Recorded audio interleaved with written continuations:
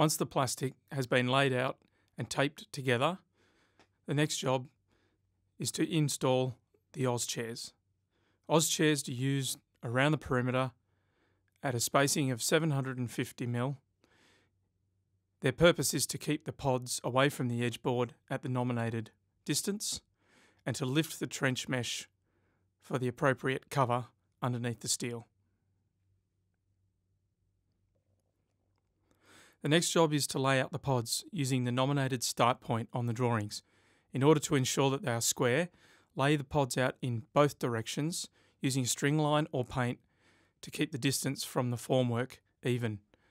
Lay down a cluster of pods and connect with the keystone, which is then ready to receive the bottom reinforcing bar and locks the entire system together.